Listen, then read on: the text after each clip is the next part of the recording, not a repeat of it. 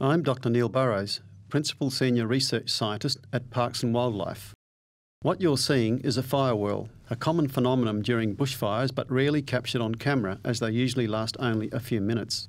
Violent fire whirls often form during intense bushfires burning in heavy fuels under warm, dry conditions. Energy created by the fire causes columns of hot air to rapidly rise into the atmosphere. The thinner the column, the faster the wind. Think of how figure skaters draw their arms and legs in tight to their body, causing them to spin faster. The wind that is fanning the fire then causes the columns to twist like a miniature hurricane or tornado, generating wind speeds of up to 160 kilometres an hour. Sometimes flammable gases in the fire whirl ignite, causing a twister of flames rather than just dust and ash. This incredible vision of a fire whirl was recently recorded during a bushfire at Watheroo in Western Australia's Midwest by cameras mounted on a Parks and Wildlife fire truck.